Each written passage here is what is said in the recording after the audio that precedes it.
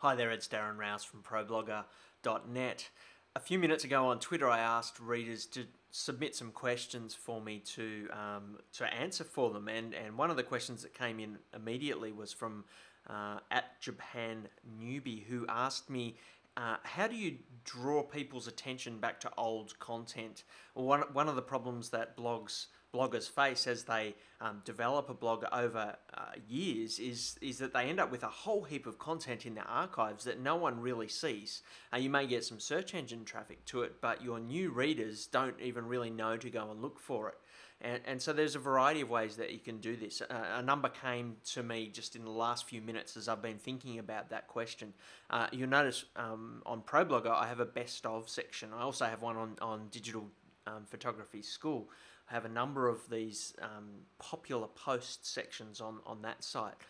So having a section on your blog, whether it be in your sidebar, whether it be on your front page, whether it be in the navigation area and links to another page that highlights the best stuff or the stuff that you recommend. So on the front page of ProBlogger, you'll see the most popular posts of the last month, but you also see a section there where it says Darren recommends and some posts that I've hand selected for people.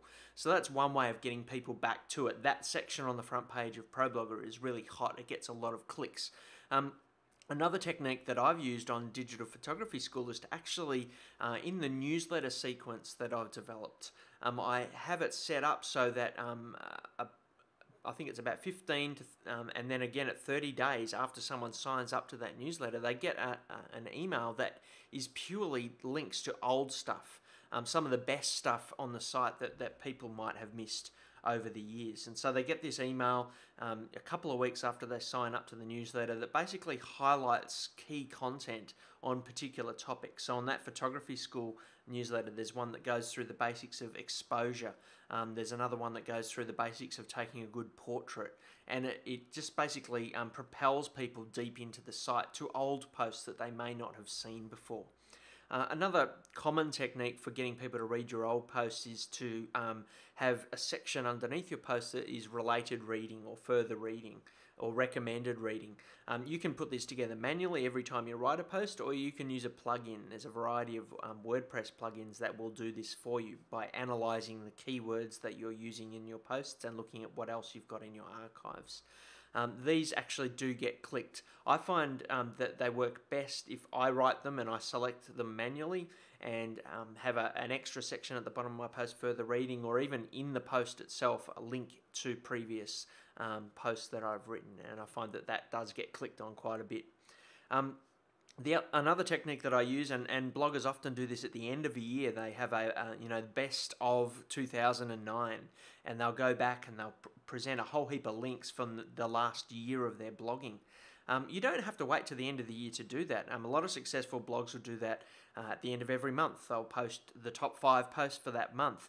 Some blogs, I know Lifehacker used to do this a lot. They would look back at what people were reading a year ago. So they would be highlighting 1 year ago today, this is what people were reading. Pretty much any excuse you can come up with to create one of those type of posts that look at old stuff that you've written can be good. On DPS recently I did our hottest tips of all time, and I came up with 13 links to old stuff that we'd written over the last 4 years, and basically introduced it. There's so many new readers to this site at the moment. I wanted to allow you to catch up, I guess, on some of the stuff we've done before. So those best of type posts can work quite well. Another thing I do on Digital Photography School is to actually repost old content. So I'll take a post and I'll just put the new date on it, and I'll say this is an updated post, and I'll update the post a little bit, might add some new pictures, might add some new information to the bottom of it, and I'll just repost it. So just with the new date, bring it up to a current date, and it goes live. One of the things I'm able to do on DPS in this way is I don't have the date in the URL, and so it doesn't matter when I repost it or when I date it, it doesn't change that URL. So you might want to be a little bit careful about that if you've got your URL in the permalink structure that you've got. But I do that semi-regularly on DPS. Probably every second week I'll pick an old article that I've already published and I'll put it up there again. and I'll give it a bit of a refresh and an update. And that's good in that, one, it puts your old content out there, and a lot of your readers don't even know it's old.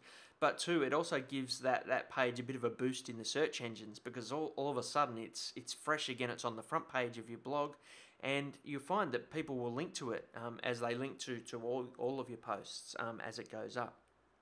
There's a whole heap of ways that you can get people going back to your old content. It's actually something that I think is well worth doing, because otherwise a lot of your archives, a lot of the posts that you've put a lot of time into will just be sitting back there and will never be seen by anyone. So I'd encourage you to do that and to share some of the techniques that you use to get people back into your archives.